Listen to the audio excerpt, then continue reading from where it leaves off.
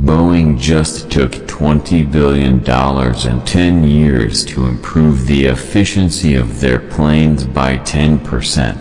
That's pretty lame. I have a design in mind for a vertical lift-off supersonic jet that would be a really big improvement. I'm reasonably optimistic about the future, especially the future of the United States, for the century, at least.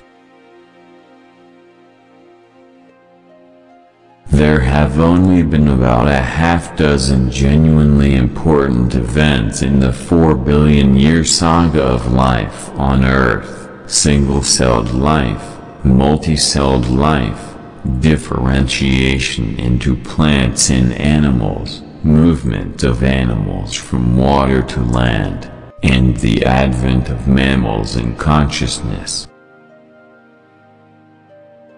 What most people know but don't realize they know is that the world is almost entirely solar-powered already. If the sun wasn't there, we'd be a frozen ice ball at 3 degrees Kelvin, and the sun powers the entire system of precipitation. The whole ecosystem is solar-powered. There's nothing. I've bought everything I want. I don't like yachts or anything, you know. I'm not a yacht person, and I've got pretty much the nicest plane I'd want to have.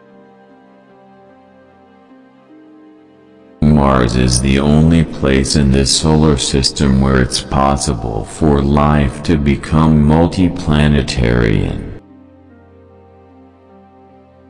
If we could do high-speed rail in California just half a notch above what they've done on the Shanghai line in China, and if we had a straight path from LA to San Francisco, as well as the Milk Run, at least that would be progress.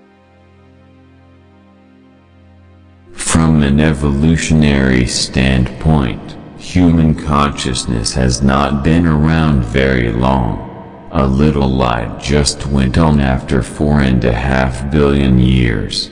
How often does that happen? Maybe it is quite rare. Facebook is quite entrenched and has a network effect. It's hard to break into a network once it's formed. In the case of Apple, they did originally do production internally, but then along came unbelievably good outsourced manufacturing from companies like Foxconn. We don't have that in the rocket business. There's no Foxconn in the rocket business.